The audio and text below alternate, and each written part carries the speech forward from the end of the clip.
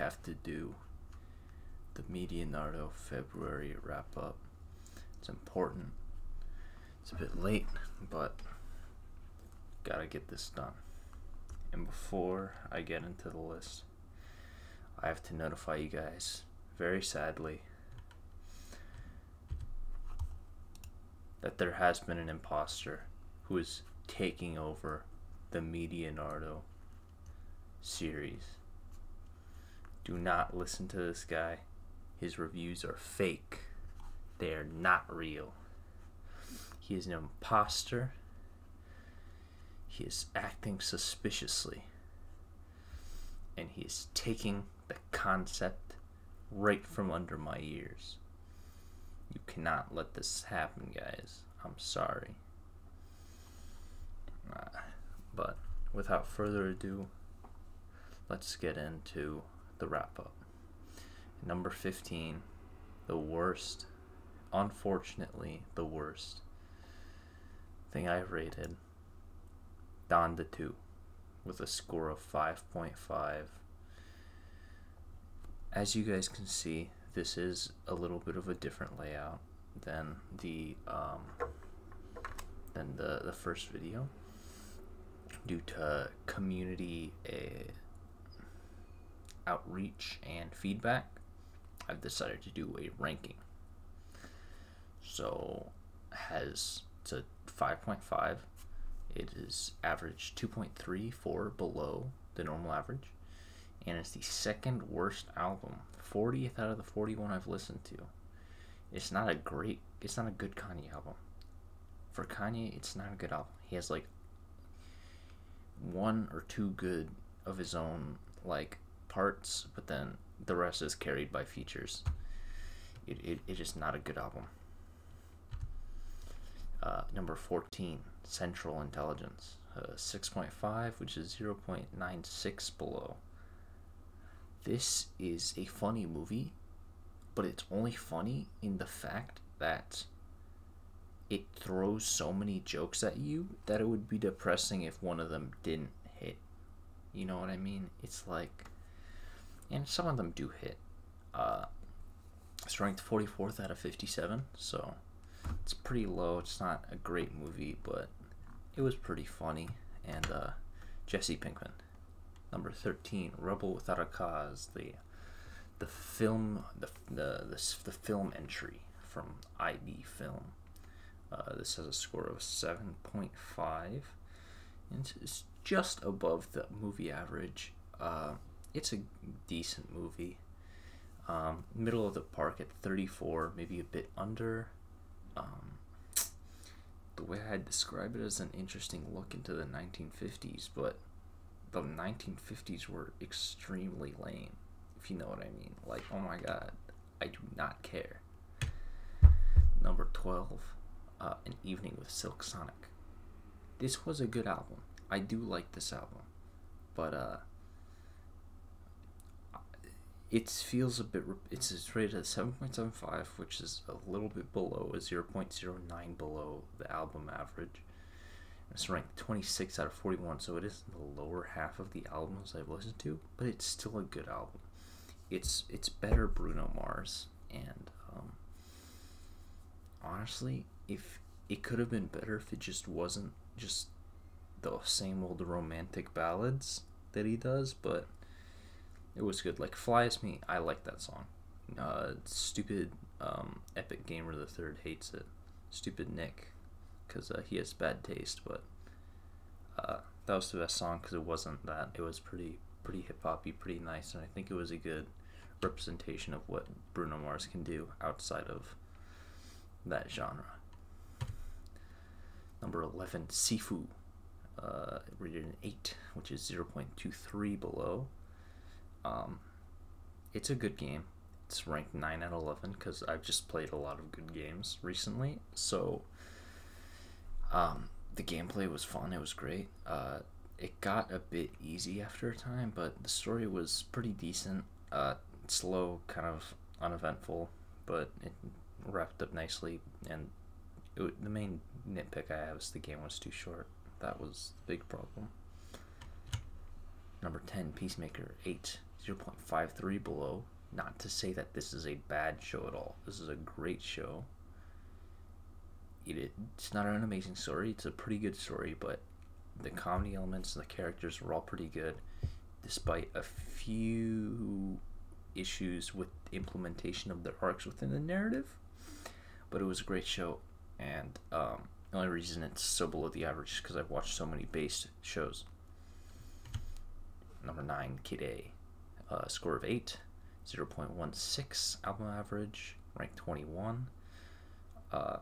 As you may have been seeing, these, like, some of the scores are like the same. Like, the past 3 have all been 8s. I'm just at this point just rating them off like very, very minimal like preferences between the two.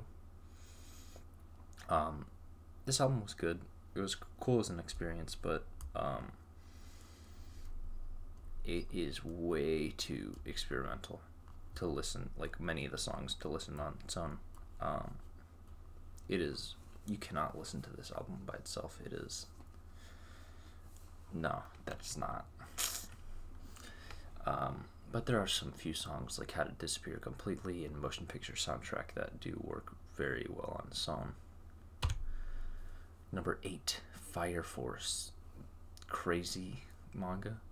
It's a 8.25, which is just barely below the average at a 0.04. It's ranked 5 out of 7 out of the comics and manga that I've read. It's inconsistent. It flip-flops from being crazy good to weirdly cringe, extremely cringe, very quickly.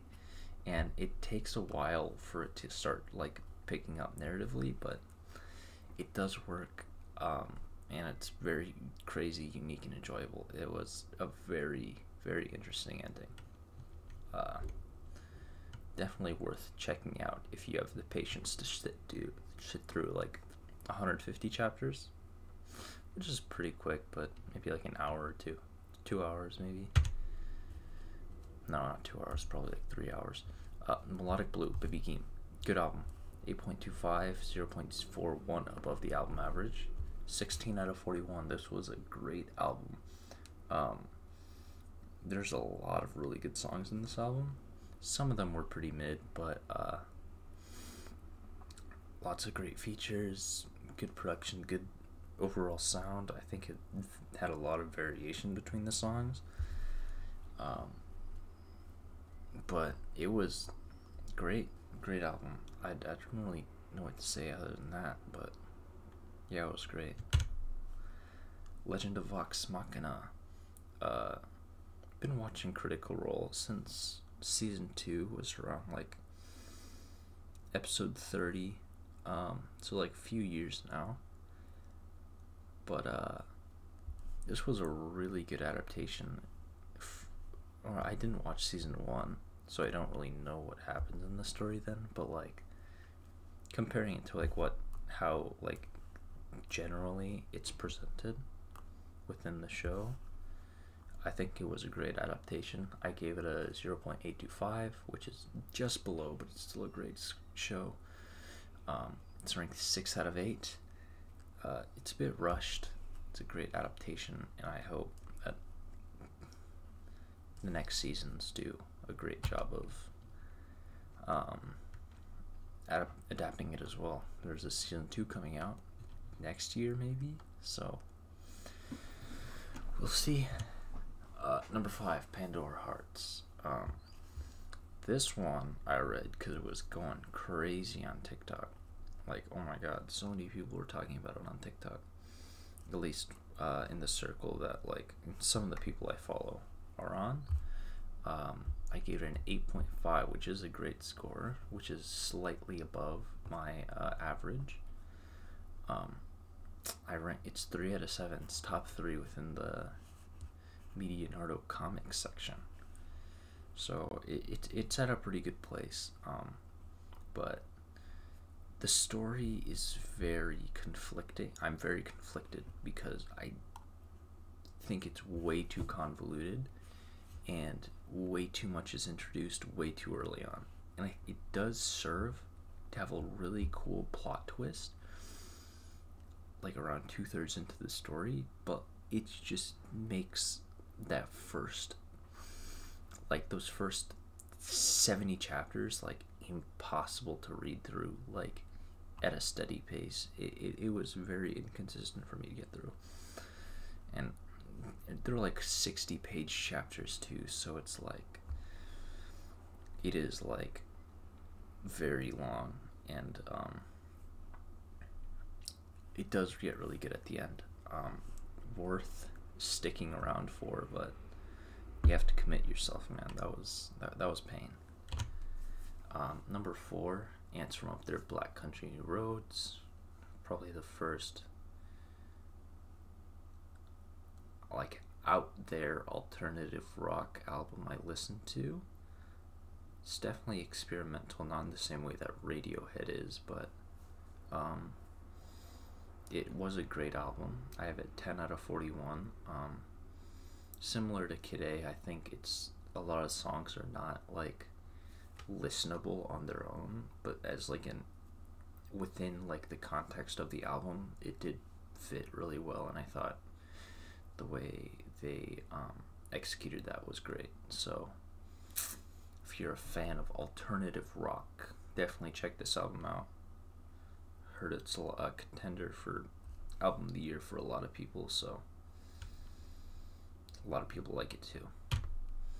Number 3, back to hip hop, MF Doom, Food, 0.75, great album, just above Ants from Up There, but like, this is classic Doom. This is like the cartoons. This is the Doctor Doom clips, along with like the great production and the solid flow, and it just makes a really good album. Lyricism's great, flow is good, production's amazing. Like, it's iconic even to this day. You'll see like so many I don't know how to describe it. It's just like,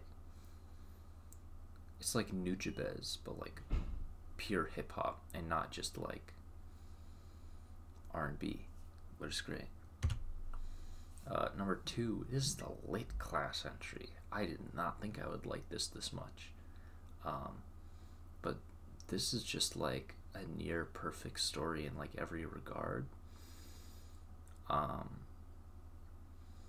I do think, not near perfect, I thought it was a great story, but I currently have it as my favorite book currently within the Medianardo entries. I thought it was great, and it delves into a lot of concepts that weren't tackled that much back in like the 40s and 50s, and it tackles it really well, and it's had like a very interesting dilemma with like characters that aren't like, that are like not morally good, but like it has like an interesting way that like the cast presents itself, and definitely worth a read. But trigger warning, a bit too many racial slurs. You know, it's 1950s in America, so you're gonna have to be prepared. But yeah, that's this one goes out to Andy. Number 1, most based pick, Omori, 9.5. Second best game I've played. This is a great game. This is a top line JRPG. Peak story, peak humor, peak comedy, peak characters. Haven't played the Hikikomori route, so I haven't experienced all of the gameplay, but the story is great. This is a based game. This is a dope game. Easily one of the best games I've played. Even like outside of Medianardo, you know, there was a time outside of Medianardo, you know, and even then I'd still say this game is top 3. So definitely worth checking out if you're into the Earthbound inspired RPG indie games with a That's an allegory for depression. Definitely worth it. We got some previous changes going from January. Channel Orange, big boost up. Not in placement. It doesn't, relatively, it's still not one of my favorite albums, but I do see a lot of good songs in it now. I do appreciate Crack Rock. I think Lost is one of my favorite Frank Ocean songs now. Along with Super Rich Kid still being really good, so I think just rating it a 7's like a fair score. Books of Doom, it kind of wore off on me. I don't really like it that much. 7.5, or I do like it, but like I don't like some aspects of it. I think like overall it's a good story and it like sets up Doom pretty well, but I'm just not a fan of like the kind of like episodic portrayal of him over time. I think that could have been better, and it feels very one note. I think it could have been a lot more nuanced. You know, we got a lot of stuff coming up, right?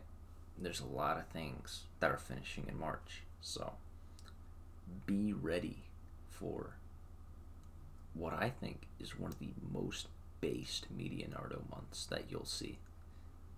Stay prepped. We got Ranking of Kings, a certified classic.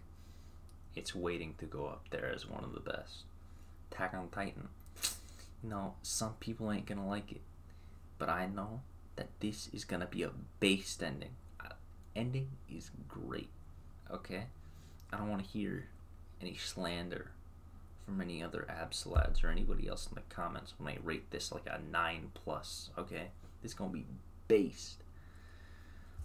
No Longer Human. You know, I bought this at a Kinokuniya. It's good, from what I've read. But you'll see the score later, you know? I can't spoil it, you know what I mean?